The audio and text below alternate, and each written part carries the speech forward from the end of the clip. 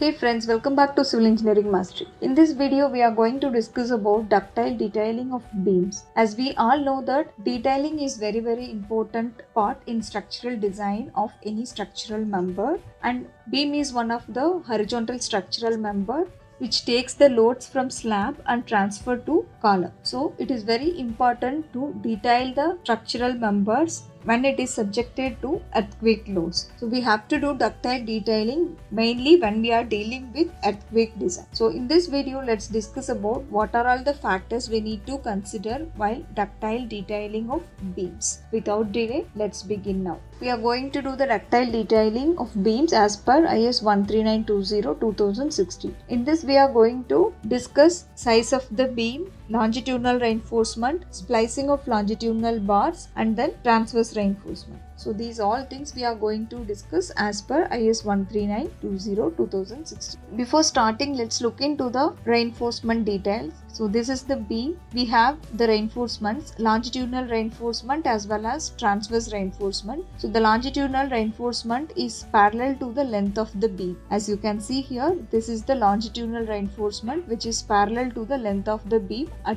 top as well as at bottom. Bottom is called as tension and top is called as compression. And this is called stirrups. This links, transverse reinforcement is there, right? So this links is called stirrups. Stirrups in beams and ties in column. This is stirrups, this is compression reinforcement, and this is tension reinforcement. So in this way, you have to understand the reinforcement arrangement in beams. This is the cross section, whereas this is the longitudinal section of the beam. As you can see here, this is the longitudinal section and this is the cross section of the beam. So here this is your compression zone and here it is tension zone, and this is the stirrup, transverse reinforcement. The transverse reinforcement has to hold all the longitudinal reinforcement and it will act as a shear resistance. First, let's start with the size of the beam. As per IS-13920-2016 class number 6.1.1, the beam shall preferably have width to depth ratio of more than 0.3. So the width to depth ratio shall be more than 0.3. The beam shall not have width less than 200. So the width of the beam shall not be less than 200 mm. Beam shall not have depth D more than 1/4 of clear span. This is the effective depth, and if you take the overall depth, that is D, capital D, that shall not be more than 1/4 of the clear span. When you take the inner dimensions of the support, that will be your clear span. So 1/4 of the clear span, the beam depth shall not exceed 1/4 of the clear span. This may not be applied to the floor beam of frame staging of elevated RC water tanks. And the next criteria is width of beam BW shall not exceed width of supporting member C2 plus distance on either side of the supporting member equal to the smaller of A and B. Here A and B is given. A is width of supporting member C2, 0.75 times breadth of the supporting member C1. This let's check in figure 1A and 1B in IS-13920. Here we have the cross section of the beam. This is the breadth of the beam and this is the overall depth of the beam, whereas this is your effective depth of the beam. So as we have discussed before, the first point is beam shall preferably have width to depth ratio more than 0.3. So width to depth ratio, width to effective depth, small d is effective depth and capital D is overall depth. Width to effective depth ratio shall be more than 0.3, and the second one is beam shall not have width less than 200 mm, and third one is beam shall not have depth more than 1/4 of the clear span. Depth shall not be more than 1/4 of the clear span, and the last one is width of the beam BW shall not exceed the width of the supporting member, and then next condition is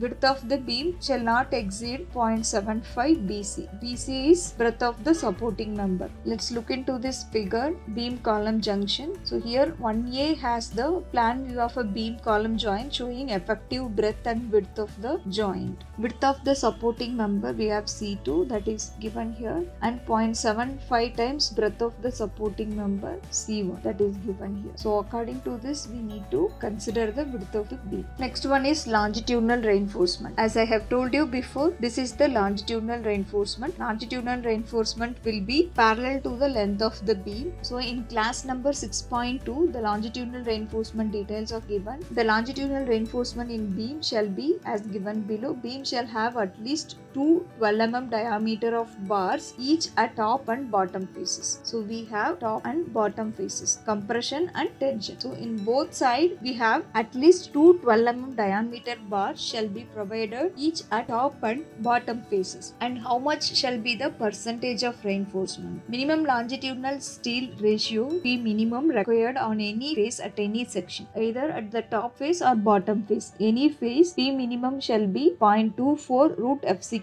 by Fy. Here FCK represents the compressive strength of concrete and Fy represents the characteristic strength of steel. For example, let's consider FCK as 25 Newton per millimeter square and Fy, characteristic strength of steel, as 500 Newton per millimeter square. Then your P minimum will be, P minimum is equal to 0.0024. If we convert this one into percentage, then it will become 0.24 percentage. So if this is the characteristic strength of concrete and characteristic strength of steel, then your P minimum will be 0.24 percentage. Minimum 0.24 percentage of steel has to be provided as the longitudinal reinforcement in top as well as bottom face of the beam. Similarly, we need to check for maximum longitudinal steel ratio, that is P max, provided on any face at any section, that is 0.025. So P max, let's convert into percentage, that will become 2.5 percentage. So maximum percentage of longitudinal reinforcement shall be 2.5 percentage. Minimum percentage of longitudinal reinforcement is depend on the characteristic strength of concrete as well as characteristic strength of steel, but maximum percentage would be 2.5 percentage. Third one is splicing of longitudinal bars. So that is given in class number 6.2.6.1. When adopted, closed link shall be provided over the entire length over which the longitudinal bars are spliced. The spacing of this link shall not exceed 150 mm. See figure 3. So the figure 3 is given here. So the spacing of this links, that is stirrups, shall not exceed 150 mm. Where we provide the lap splices, in that area the spacing of this links should not exceed 150 mm.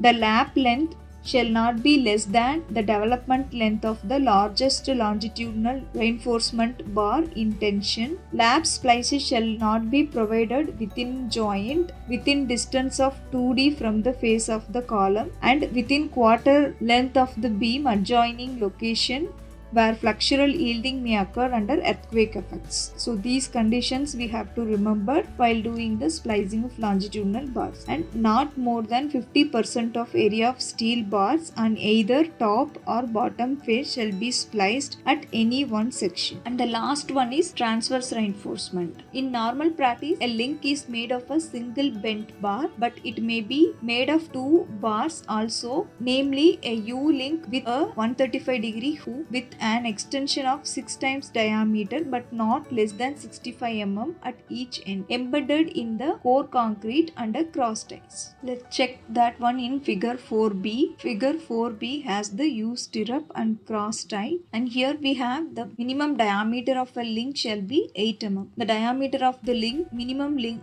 diameter shall be 8 mm. Next, let's look into close spacing of links. Spacing of links over a length of 2D at either end of a beam shall not exceed D by 4, 8 times the diameter of the smallest longitudinal bar and 100 mm. See figure 6. Figure 6 is having details of transverse reinforcement in beams. So the spacing of links over a length of 2D at either end of a beam shall not exceed. So this is 2D and here also 2D.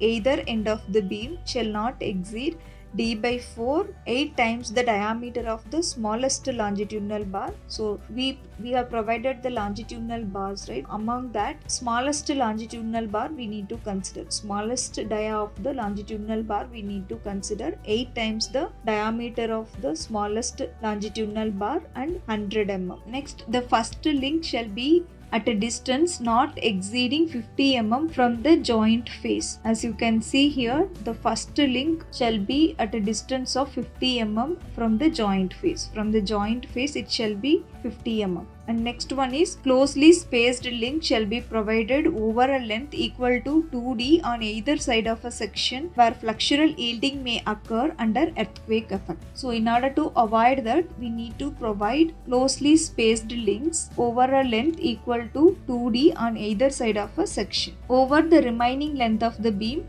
vertical links shall be provided at a spacing not exceeding D by 2. Here D is the effective depth of the beam. So over the remaining length, the vertical links shall be provided at a spacing not exceeding D by 2. So friends, I hope you all like this video. Please do comment in the comment box if you have any queries. Your comments are always welcome. And also share it with your friends. Do subscribe this channel for more videos. Thank you for watching.